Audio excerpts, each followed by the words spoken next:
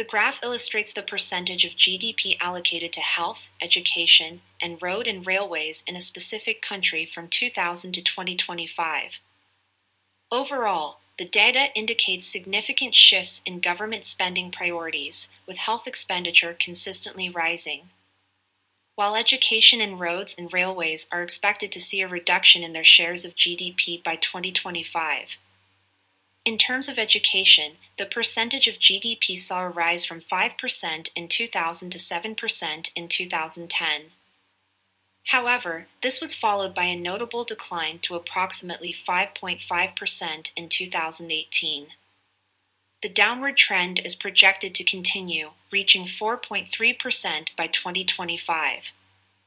Similarly, the expenditure on roads and railroads fluctuated over the years.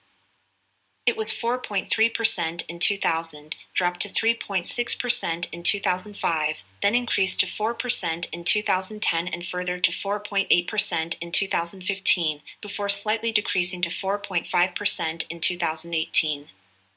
By 2025, it is expected to fall to 3.9%.